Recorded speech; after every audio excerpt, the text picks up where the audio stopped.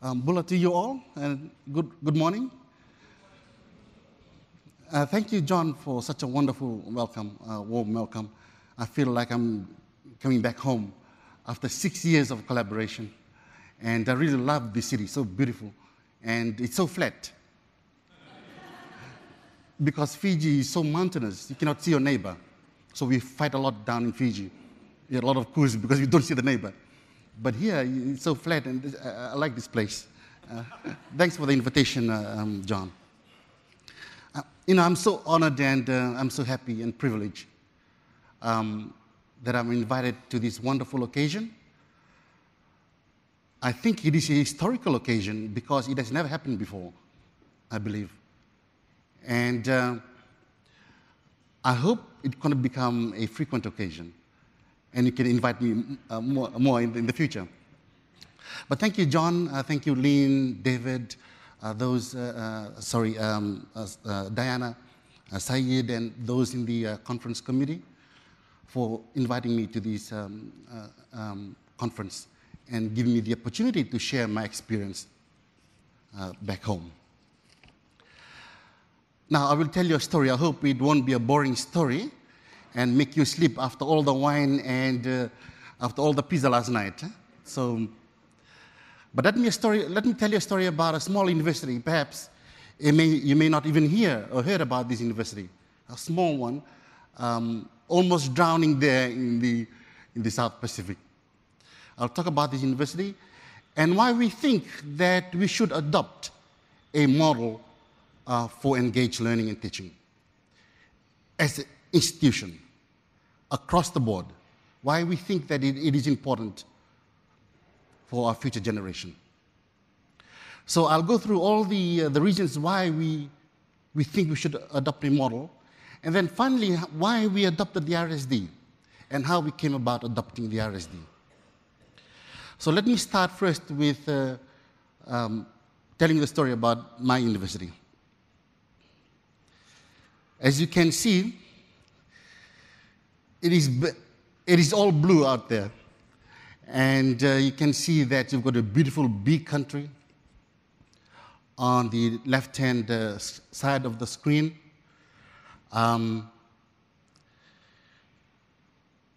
This university is unique in the sense that it is owned by 12 island countries.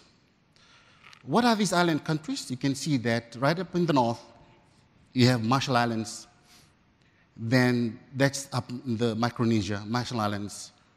The Micronesian countries are the Marshall Islands, Nauru, Kiribati. And then you move towards the east, you have the Polynesians, Tokelau, Samoa, Niue, Cook Islands. Just missing out the French territories of Tahiti and New Caledonia.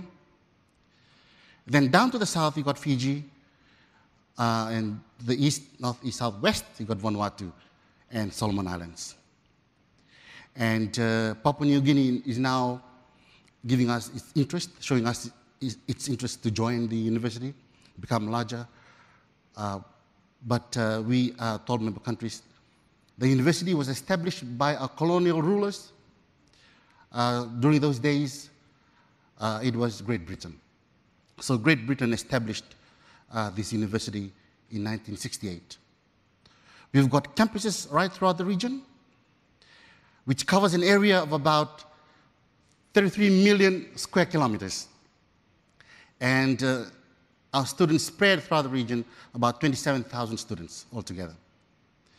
When the university was established, fortunately, we were helped by the Israel government. They gave us a satellite, which we're still using until to this day.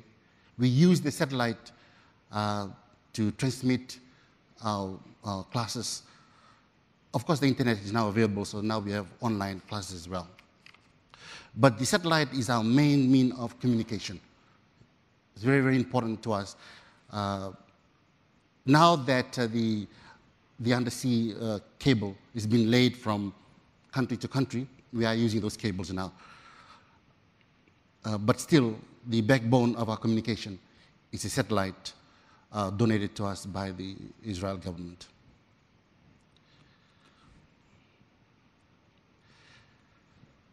Now, I want to talk about the council, which is uniquely a very powerful council in the sense that it's almost working on a daily basis with academics on the ground. We can feel there instantly any decision made by the council on the ground. The university charter was developed in 1970 and was presented to the Queen in the United Kingdom.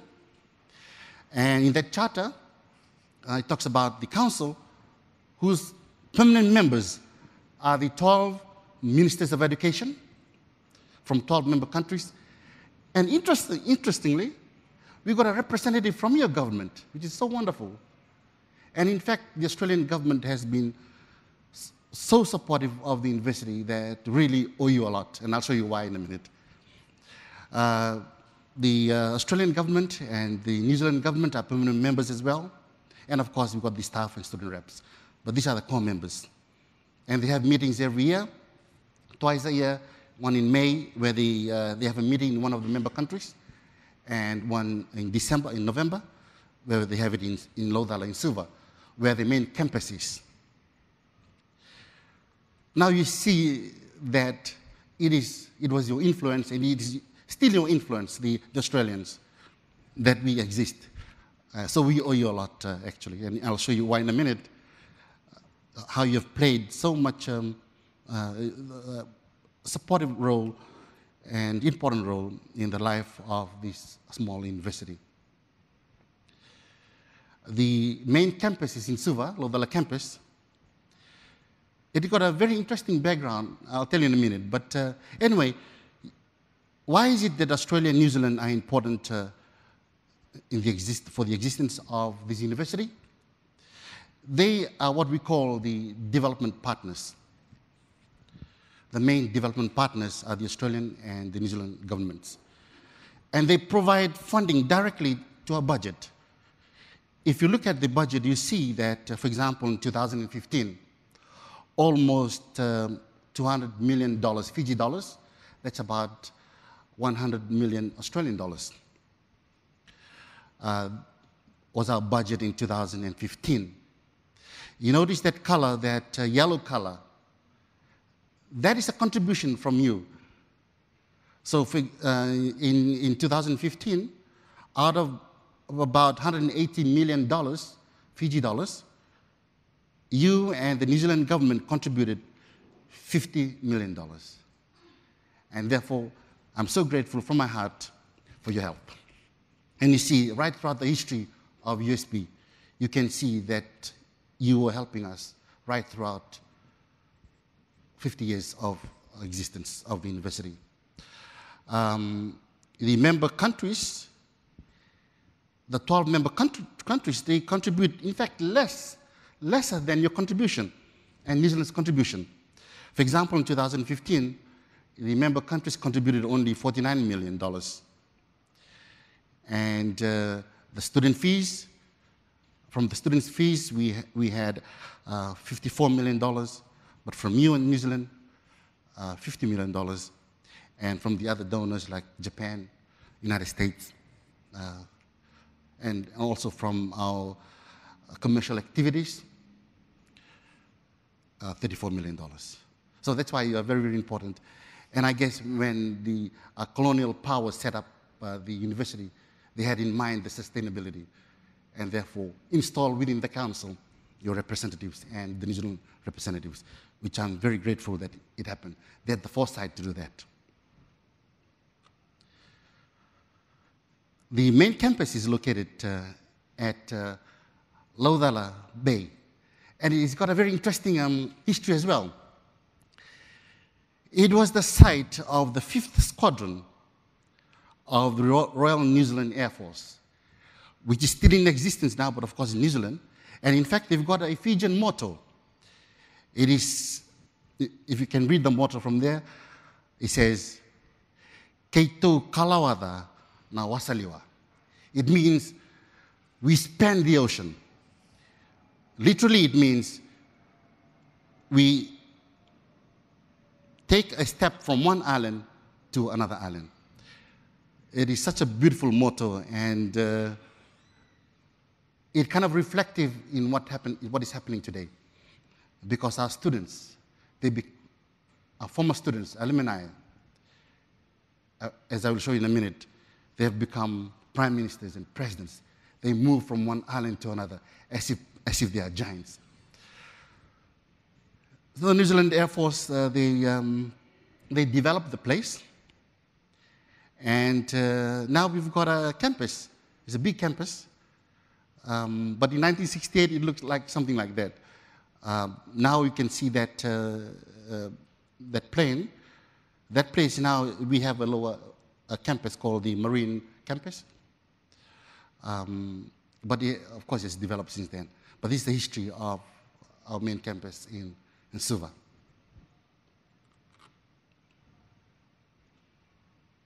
As I mentioned, that over the last 50 years, actually, because we came into existence in 1968, almost all the former prime ministers and the present prime ministers and presidents of the Pacific Island countries graduated from the University of the South Pacific. They span the region.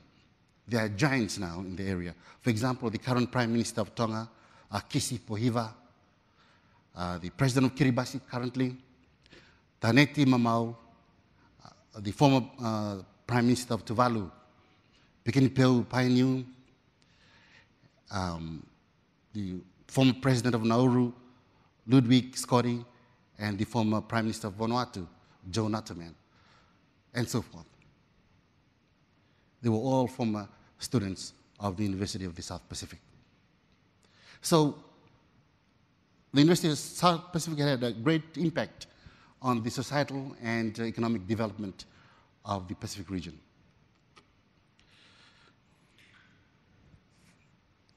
Now that we are moving into the new millennium, we are now experiencing great societal challenges and great learning and teaching challenges, actually. So what I'll do now next is touch on some of these challenges that prompted us to adopt the RSD. You can see the profile of our students, and immediately we'll note, you can conclude immediately that English is not our first language. This is one of the, if not the major challenge facing lecturers, teachers at the University of the South Pacific. How to get our students to write legible English, to write a paragraph of clear English, how to speak properly in English. Why it is important? Well, we have decided to adopt English, and therefore we must do all our best to learn English. For almost all of our students, as you can see in the profile,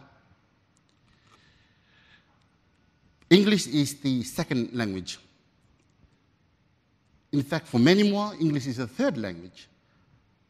For my case, English is a third language. My father is from Melanesia, he's a Fijian, but my mother is from up the north, from Micronesia, from Gilbert Islands. So I speak Fijian at home, and I speak Gilbertese, now Kiribati, at home. But I have to go to school and study English. So English is my third language. So excuse my accent then. But this is the major challenge for us, and you'll see that when we start to look at solutions, this is one of the issues that we addressed head on. Even though we've got 50 years of existence, after 50 years of existence, we realize that if we don't tackle persistent problems like this, then clearly and effectively, we'll continue to have problems in the future. So we're working with high schools and primary schools as well. In fact, we have provided the solutions to educational systems across the region. We have told them that, look, The only way to understand English, the only way to use English, is to start reading. That's it. That's the solution. Just read books. So in schools, we have wonderful novels like The Boy He Was Afraid, I Am David. These are wonderful novels that we start adopting in high schools. All Quiet on the Western Front.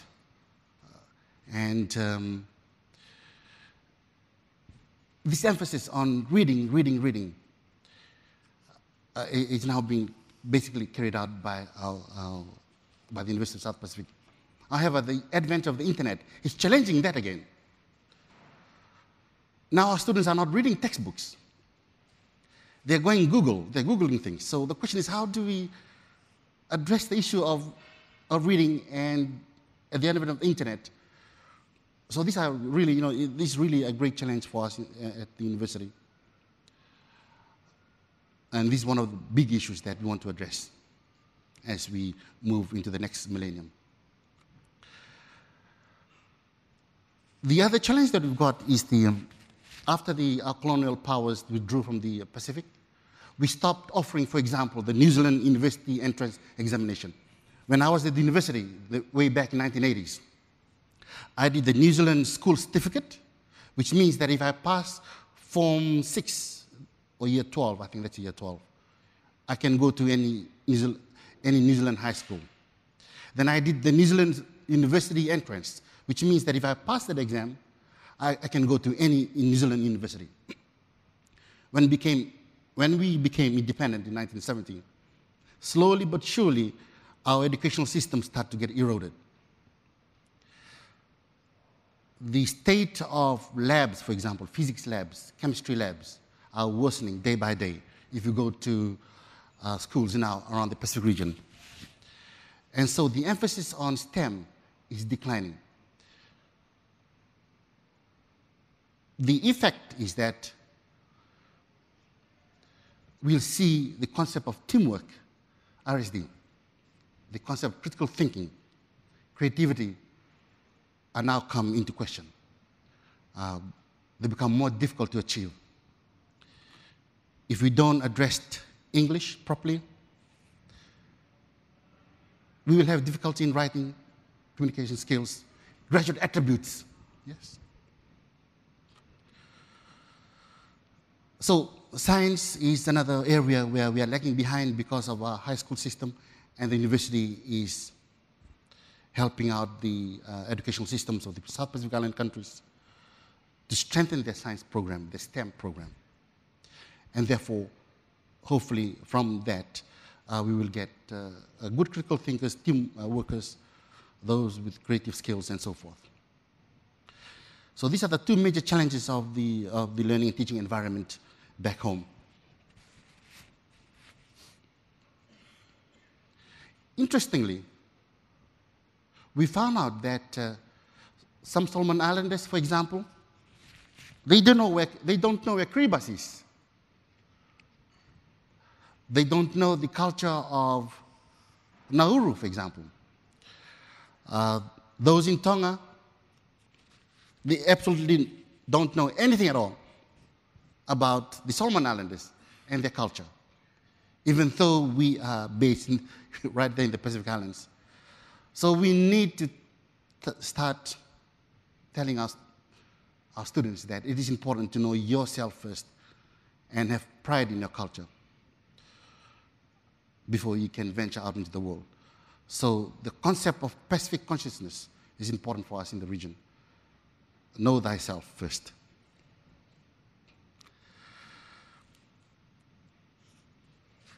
Now, we identified those three major learning and teaching challenges. In the meantime, we are facing great societal challenges as we enter into the new millennium. And some of these are well-known ones. Let me just give some examples. Governance. If we don't teach our students to be professional in the approach about life, to be ethical, to be good leaders, ethical leaders, then we have problems like this. In 2002, we had a coup in Fiji, the third or fourth coup. Then in 2006, issue of governance is important. In Tonga in 2006, there was a riot against the monarchy system and against the foreigners. They burned down Nuku'alofa. In Solomon Islands, ethical conflict. That's why you had to send your sons and daughters, Australians, to Solomon Islands. Why? Because the essence of how to behave and how to teach that behavior is missing. And we believe that it's the university's role to do that, governance.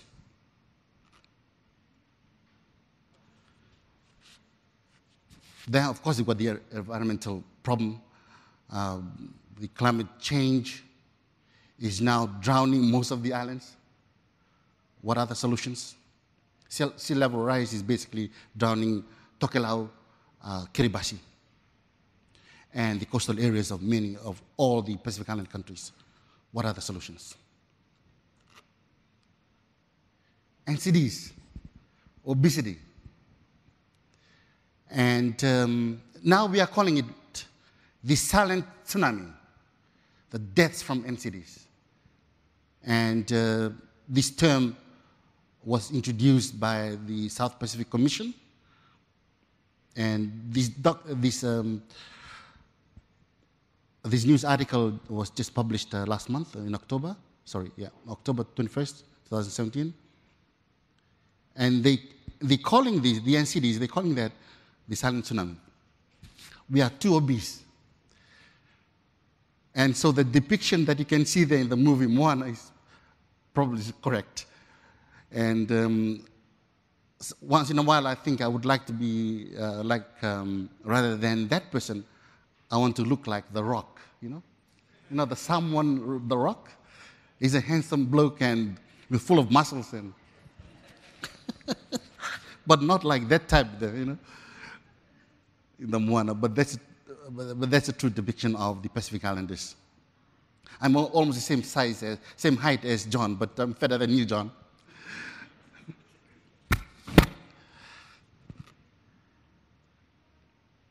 Then we found a very interesting phenomenon. After 50 years of existence, we started looking into the data, and we wanted to know where our graduates are ending up, where our graduates are going to. We found out that the majority of them are becoming civil servants. And then about 40% civil servants, about 40% migrated after 5 or 6 years after graduation. They migrated to New Zealand and Australia mainly. And 20% do something else. They did do something else in life. But about 40% of our graduates are ending up as civil servants. Now, there's nothing to be alarmed about because we don't have the industry like you have to absorb our graduates. But we at the University of the South Pacific start to getting more worried than the others. Why is that? Because when we look at the data, we understand that the majority of the civil servants, they have only the undergraduate degree. You can see from the data in 2015, for example, out of the 27,000 students, only 2,000, or only about 2,900 students are postgraduate students.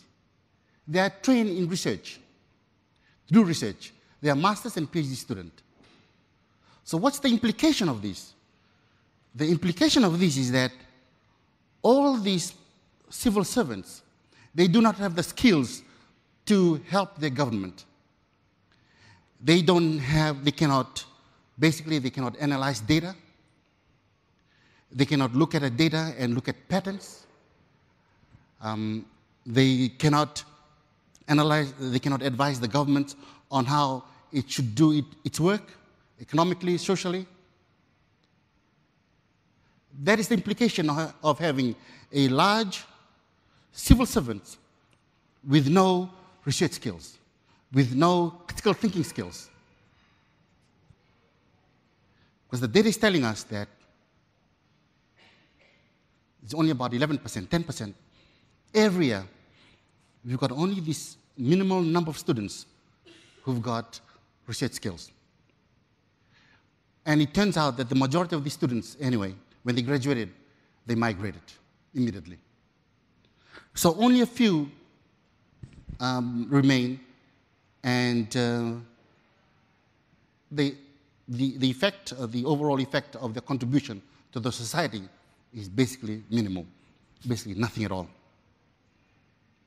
And that is our worry now, knowing that with the large civil services in our member countries, we have basically a ticking bomb whereby governments cannot progress economically, socially, because of the limited skills that our students had or the civil servants have.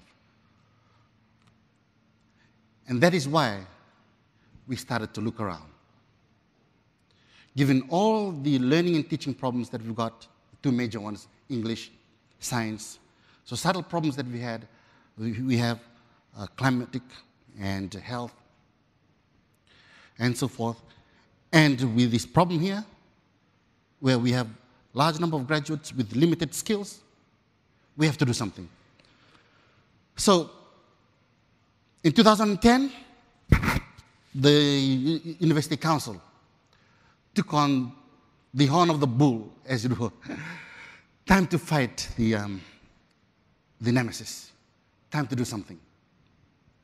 We now realize our problem. After 50 years of existence, we've seen the data. Time to do something to challenge to address the new challenges of the new millennium.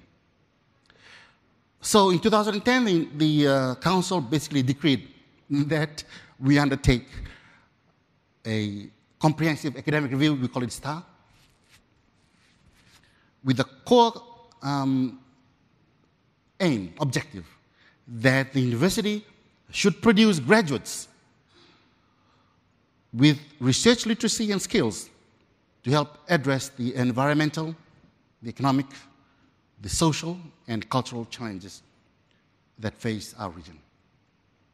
So now you see why we start to look around for help, to help us in this endeavor. And the good thing about it is that the council, this directive came from the council. So in other words, it is really, it is addressing the issues very, very seriously. And the only tool which it can use at this point in time is the University of the South Pacific. And to use the University of the South Pacific to address this fundamental problem that we are facing in the region.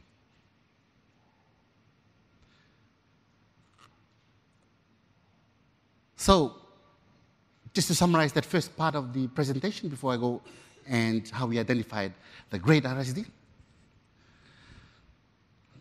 So from 1968 to 2018, next year, we'll be celebrating our 50 years of existence. We have produced leaders, but come year 2000, we are now within the new millennium. We are now seeing new challenges, environmental, health-wise, and the internet, the advent of the internet, which to some extent is worsening the English proficiency skills, but it could be used to improve, and that's where we need educators like you. We have produced good leaders, that's fine, but what do we want to see in our students, in our graduates, after 2018? What kind of students do we want to see?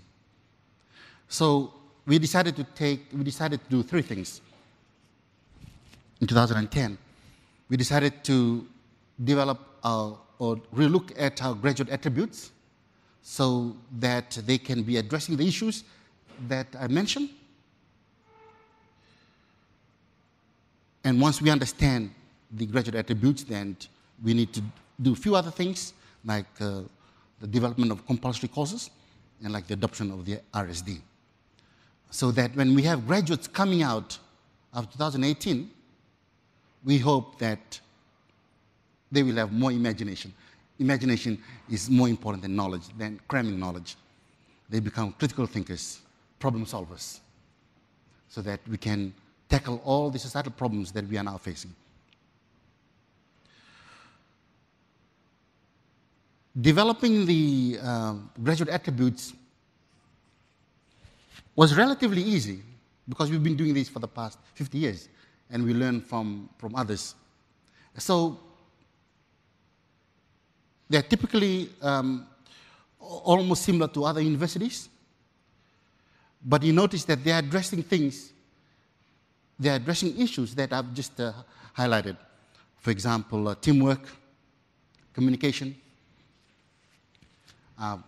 pacific consciousness, governance via ethics, innovation, creativity, critical thinking, and so forth. And this encompasses the graduate attributes like academic excellence, typical ones, intellectual curiosity, integrity, capacity for leadership that will address the issue of governance and working for others, appreciation of the cultures of the Pacific Islands, pacific consciousness, and cross-cultural competencies. We need to know more about English, study English, and so forth, communication. So that was relatively easy to develop. The next thing that we did was to basically develop courses that all university students, they must take before they graduate, compulsory. We call these courses UU courses, and they will be an example of UU 204, Pacific World, in the presentation this afternoon. But we want our students to know about ICT. When they go out there get employed, they must know how to use the computer. They must be IT literate. After working with high schools, making sure that a high school system, they adopt this reading habit. We also have another extra English course called English for Academic Purposes. This is for English proficiency.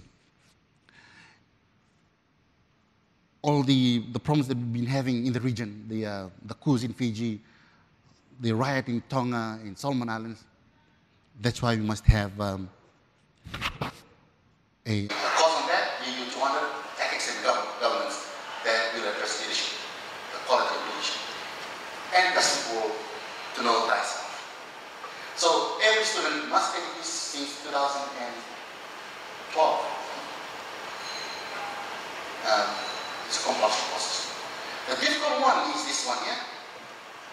This is the difficult one, and that is how do we address critical thinking? What is creativity? Is it possible to have a finite set of mental processes or skills that clearly show how to solve a problem? A process that explains what is problem solving, what is research. If yes, can these processes or skills be taught? If so, how do we know that these skills have been transferred to students and that they have the skills? So this falls squarely on our diversity work, the activities. This is an issue of moral for engagement in teaching. And that's when we started the journey, as it were. So it's a movie now. We entered the dragon, the RSD. So in 2011, I contacted John, and we started the journey since then. I led a group from the university as the director of research, and that group consisted of the associate deans. You can see them in the picture, Yoko Kanemasu, and Richard Bolatale and Dr. Lumitsi. And as part of our visit to Adelaide University, we went to Monash University and met the Pro Vice Chancellor, Professor Man. use for planet. It was wonderful, and thank you, John, the team. Thank you, University of Adelaide. Thank you, Adelaide, for accepting us in the visit in August, 29th of August to September 2011. The transfer of knowledge was taking place. We started learning about what the RSD is all about in order to address that issue of critical thinking skills, research skills.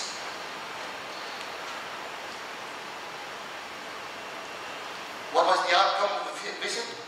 We found out that the RSD embraces all of our graduate academics. And that's a wonderful thing about it. We managed to draw these and show exactly where the RSD concept fits perfectly into our graduate academics. For this reason, it was the senior management accepted our recommendation. What are those recommendations? That we adopt the RSD framework and that we set aside $200,000 to implement that. It's a top-down approach. And because we argued with it strongly and favorably, the senior management team accepted our recommendation. And so in 2012, we started the implementation. And we began immediately with those compulsory courses, because we know that all our students have to take these compulsory courses, and therefore they have to meet the RSD in at least 7 subjects, all compulsory courses. And we are now implementing the RSD via our training, using it as a marking rubric, and now we're about to monitor what we've done the last 6 years. Since 2012 and 2016, we've had 16 workshop trainings conducted by the University of Adelaide by John and his team. So thank you, John, for that. Coming over to Fiji and looking at those guys there in Fiji and this boring place in Fiji that I showed you. But thanks, John. 16 workshops we have. We have trained 500 academic staff, and we have got a community of practice which meets every month. And the current status is that we implement 80%. When we talk about 80% implementation, it means that we have implemented the RSD in at least one of the modes of teaching. We've got 3 modes of teaching: face-to-face, online, and blended. Blended means mixture of everything. So the idea is that if we implemented the RSD in one of the courses, embed the RSD in one of the modes, then our definition of 80% implementation level. So we've got 80% implementation level in 81 courses across 25 disciplines. All 3 levels, that is the first year, second and third year. 8 disciplines in the first, second, and third year levels. And we've got all our first year and final level courses are the postgraduate courses. They all now have the RSD in the last 6 years. And what is the future? How do we go ahead in the future? Now we want to evaluate, of course. That's the first thing we'll do next year, evaluate what we've done. But we would like to have a program implementation, and that is we want to see which programs we can implement the RSD within, and then we want to have cohesiveness as we move from one course to another within that program. So it's program implementation from next year onwards. We've got a website there, and I'm more than happy to invite you to please visit this website, and because we can share with you everything that we have done, all the RSD resources, all the rubrics that we've got, all our reports that we have is there on the website. Just type in research.ac.fj and go to Shared Skills, and everything is there. All the testimonies, everything that we've done with respect to RSD, all the rubrics of courses are there. For example, the RSD handbooks which we developed for our university, there are three of them, and You can go to the undergraduate generic courses, the EU courses, and look at all the rubrics for the foundation courses, for the undergraduate courses, for the postgraduate courses. Like a two-islander, I'm more than happy to share.